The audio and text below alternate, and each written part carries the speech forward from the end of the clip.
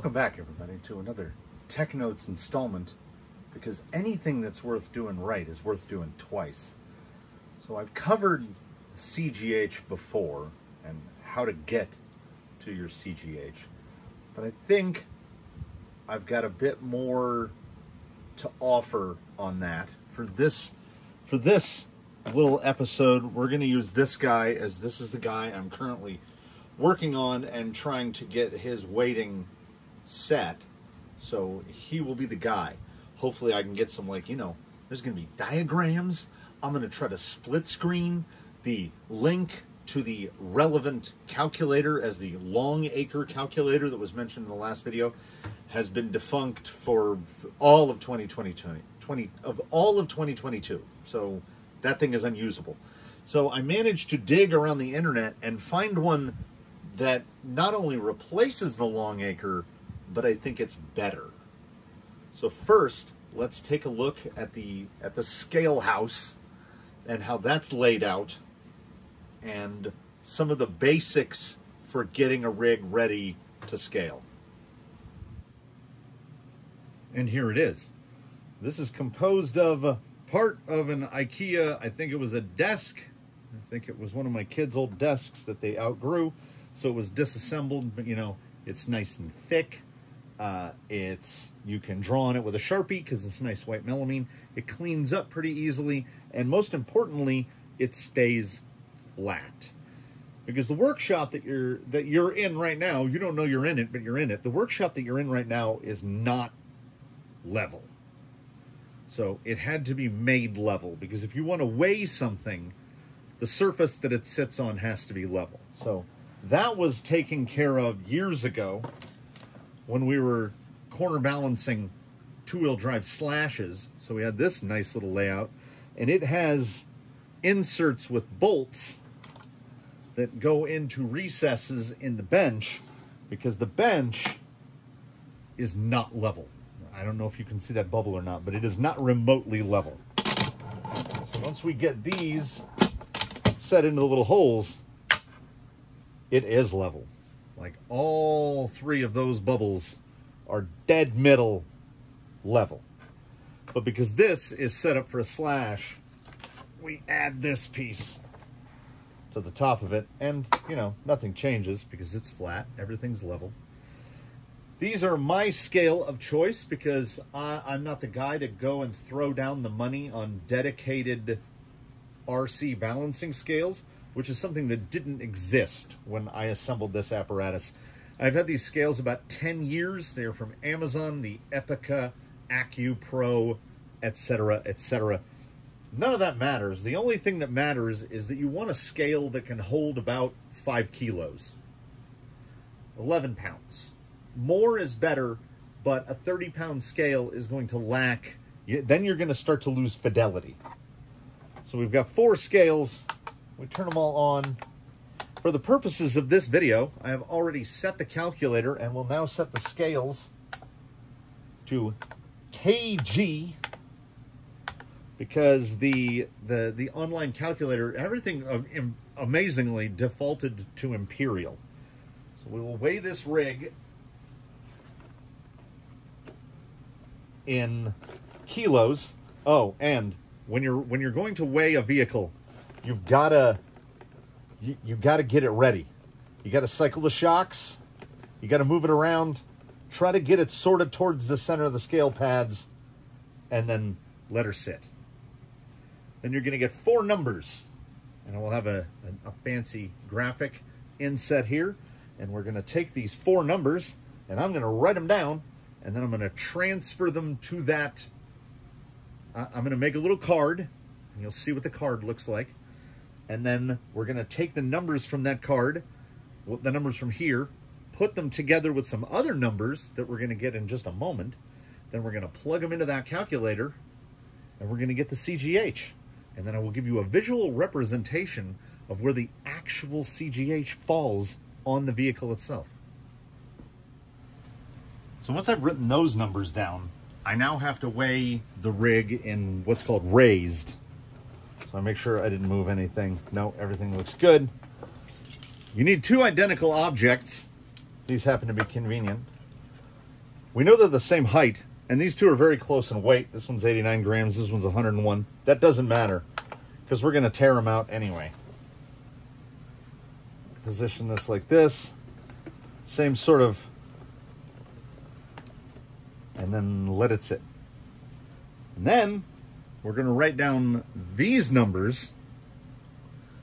Looks like it's not sitting. Something's not sitting. You got to get it to sit. Sometimes if it's not centered, and then just like before, we'll write these numbers down. And these are your raised height, because you'll need to know both of these. And this calculator, the Omni calculator for Superior to Longacre, I've just been programmed to weigh rigs this way, raising the rear a known distance.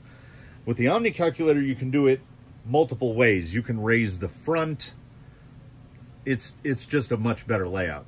So now I'm going to write these numbers down, and then there are a couple other numbers that we need to get to plug into the calculator to find our actual CGH.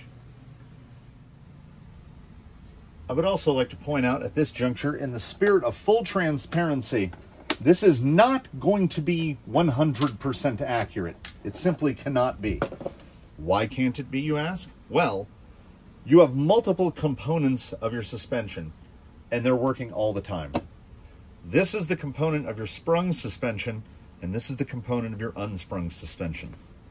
This is a spring. So when we raise one end of the vehicle, more weight is going to effectively transfer. In a way, it is dynamic weight transfer. What we're looking at to truly find the CGH is the static weight transfer. But to do that would be an episode in real minutia. What you would have to do is get your rig in ready-to-run configuration, sitting on a flat surface. You would then need to caliper the length of your damper in resting position. Then you would have to make simulacrums of your shocks, basically out of, I guess the best way to do it would be turnbuckles. So you would have to install a turnbuckle link, the exact length of the shock. Like if this guy at his compressed right there is, say, 80 millimeters, we would need an 80 millimeter turnbuckle locked in right there. Then we would have to measure our tires uncompressed vertically, right? Which we will do. We can do that. That is 114 millimeters.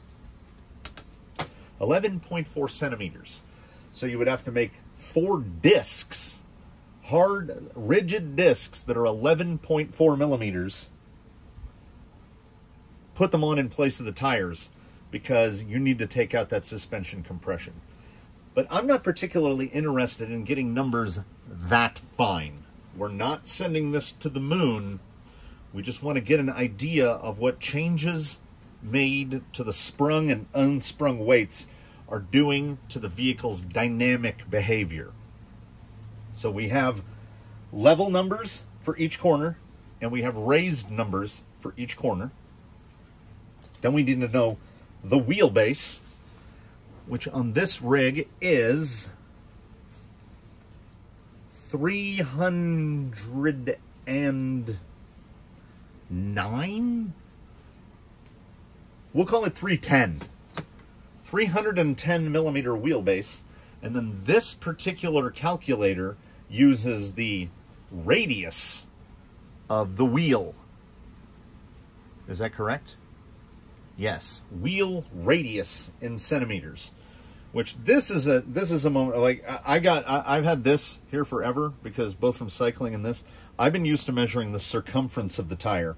So the first time I put this into the calculator, I'm not ashamed to admit it, the first time I put this in, I had measured the circumference. I didn't pay attention. I plugged it in, and it said height of mass center was 17 inches off the ground. Because yeah, a 15-inch wheel radius is a fairly big wheel, particularly for a vehicle this small. But I don't need the flexi, so we will do the front, as the front is the end that has weight transferred to it. And I would say the radius is, I mean, we can just take it from the height. What did I say the height was? 114? So we're going to call it 57. So if the height of the wheel is 114, the radius is going to be 57.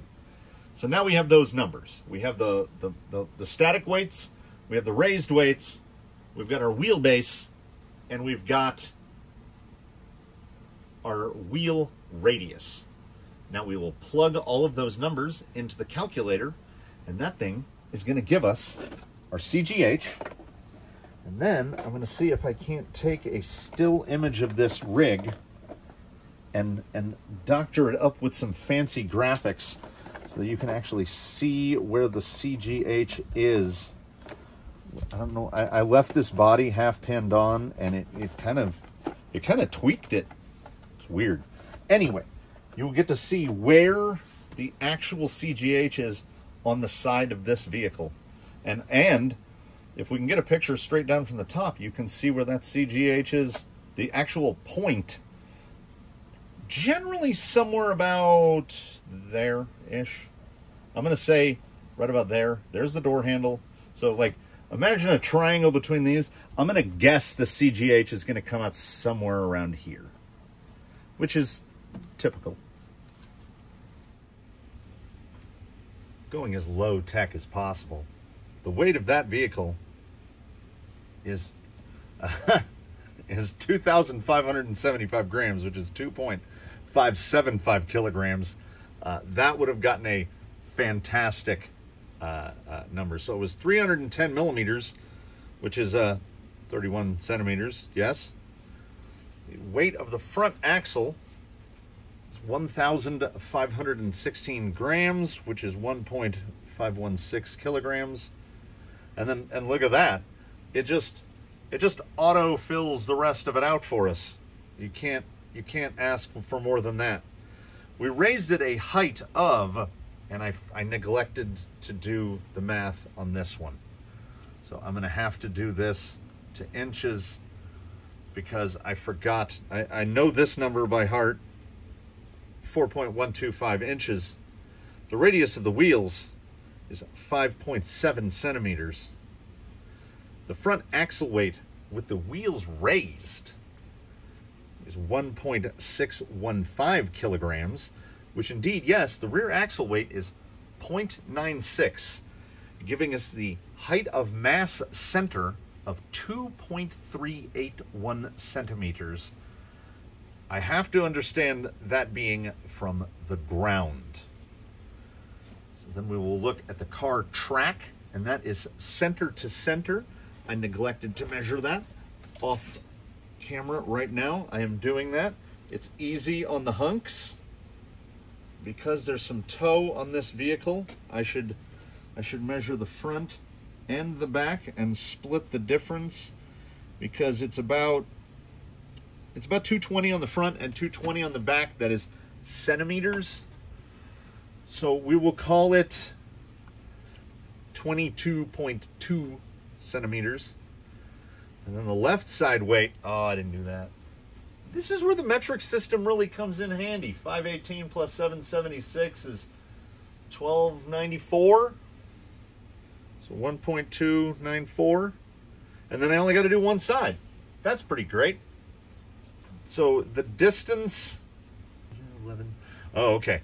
So there was almost too many decimals for my brain. So the cross, the side-to-side weight, we haven't gotten to cross yet. I'll get to cross.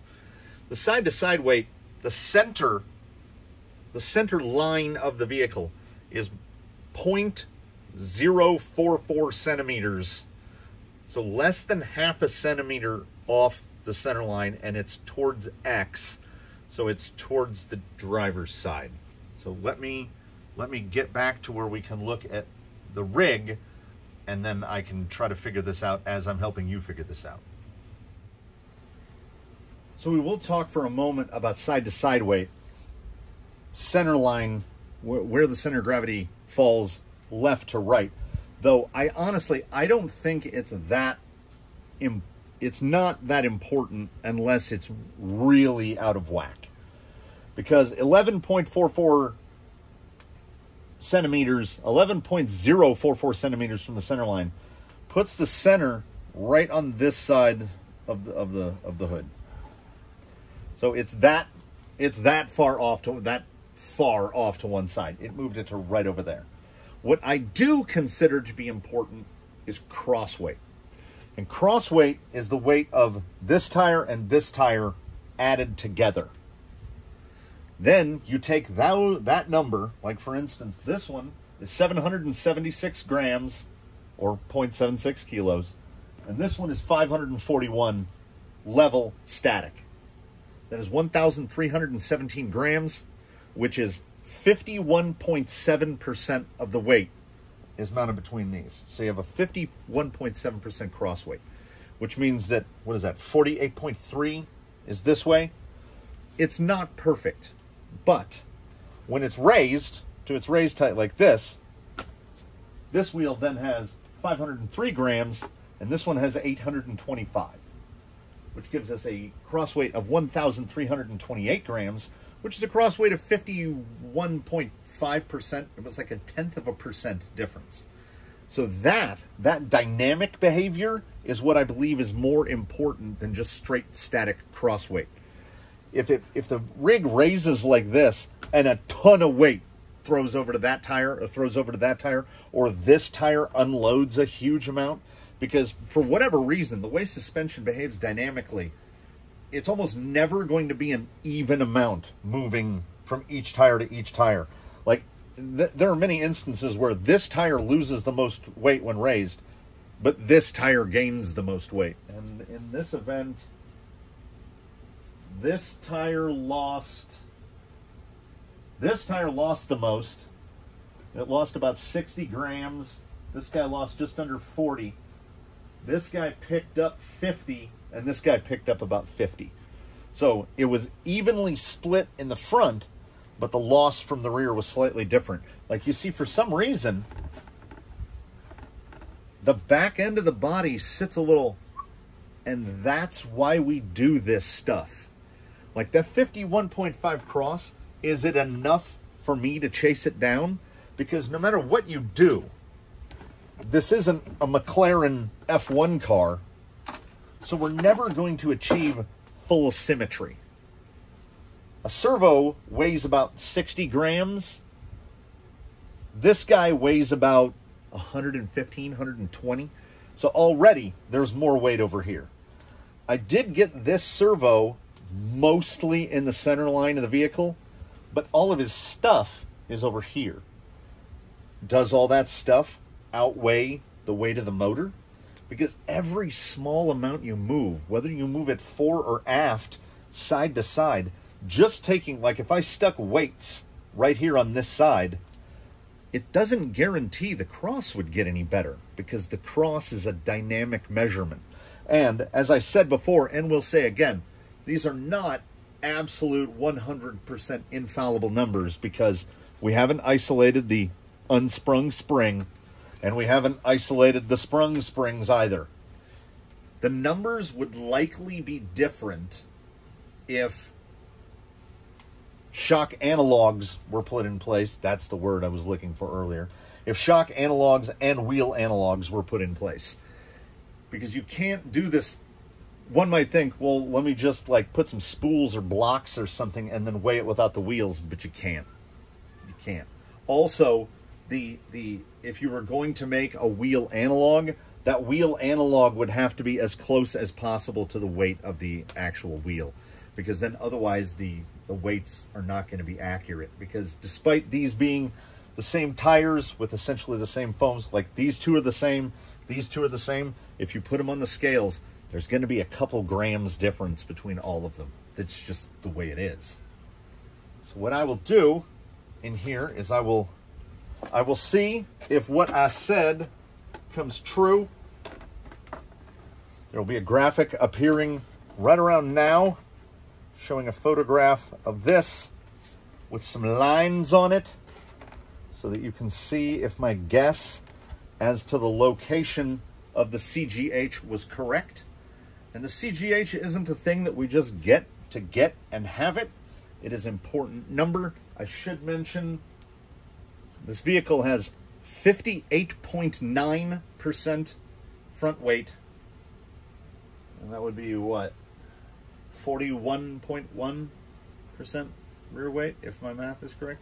This is about the limit of my arithmetic skills. I can work with some fractions. My brain is still thinking in imperial, and I'm trying to do this all in metric because, you know, it actually is a little bit easier. You're just adding whole numbers. So that's how this rig sits.